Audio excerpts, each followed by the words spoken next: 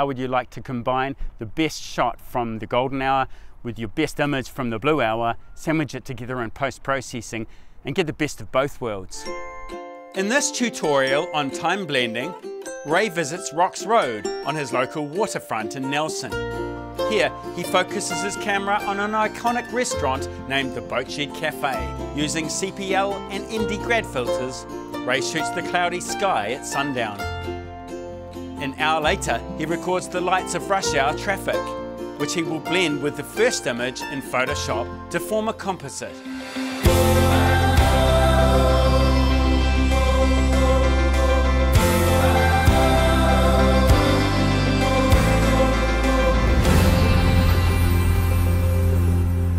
Hey, it's Ray Salisbury here from Nelson, New Zealand. I've got a quick question for you. How would you like to combine the best image from golden hour with the best image from blue hour, sandwich it together in post-processing, and get the best of both worlds? We're going to do exactly that.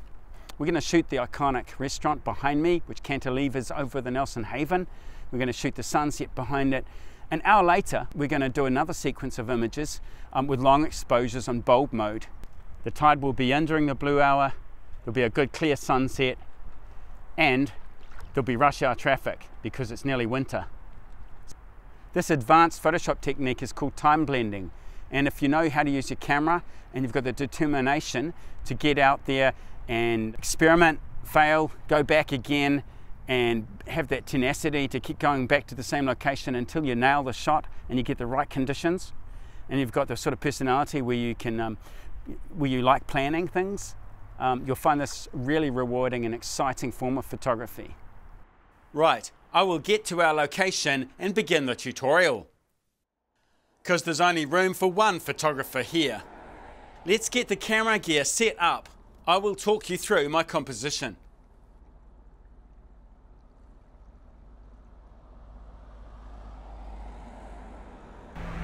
Now, in terms of location, I've shot this location at least twice before with different results, and it's one of my favourite corners of Nelson where I live. Over here on the left of the frame is a hanging chain fence. This was installed more than 100 years ago and paid by a rich benefactor named Thomas Cawthron. The chains provide a really good lead-in line to my focal point, the Boatshed Cafe, which you may note is on the rule of thirds. That is, the sky takes up 1/3 of the photo, while the land and sea use up 2/3. Now I'm in position, I just have to wait for the sun to fire up the sky. Right, let's talk about camera settings. With any long exposure, you need a rock-solid tripod that you can lock down for several hours. This is critical with advanced techniques such as time blending. If you bump the tripod, it's all over, because it's nearly impossible to fix in post. So it's imperative you use a cable release to trigger the shutter. This also enables you to fire off frames at precise moments. In this case, it's when a long stream of traffic is passing. Okay, next we're going to turn my circular polarizer on. Notice how the sky gets progressively darker and the clouds stand out a lot. Okay, that's off. Turning my CPL filter on.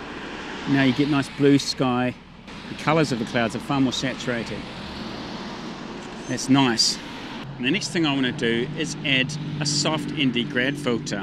Watch it as it comes down into the lens. It's just going to darken that sky a tad.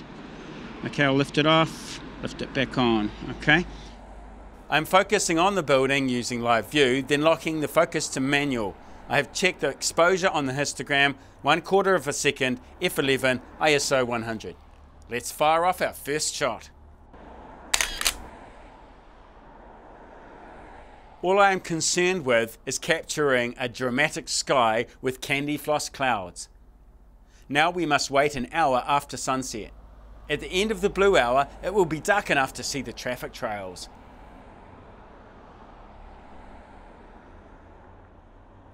Let's switch our mode dial to bulb. We could use manual mode, but this is limited to a maximum time of 30 seconds.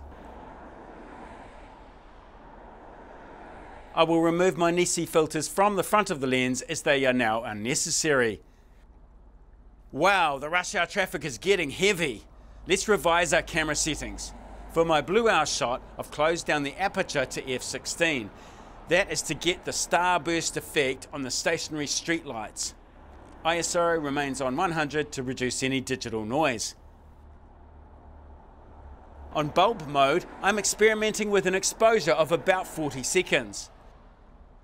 When using long shutter speeds, there's a lot of leeway. For instance, there's not much difference between, say, 40 seconds and 60 seconds. Let's get shooting. This is my best shot, taken about halfway through the blue hour. The tide was full, the traffic was thick, and the starbursts on the street lights worked a treat. One final tip: start your long exposure when a long line of vehicles are about to enter the frame. Time the exposure to record the headlights of oncoming cars and the taillights of cars going in the reverse direction. You need a pleasing balance between red and yellow artificial light. If you want to learn advanced Photoshop techniques like these, enroll in my full course. Or watch the next episode where I embark on an ambitious mission to shoot the dawn over the majestic Whauriki beach. Then I get dark and dirty inside a sea cave, teaching exposure bracketing, before making another dawn pilgrimage to Cape Farewell.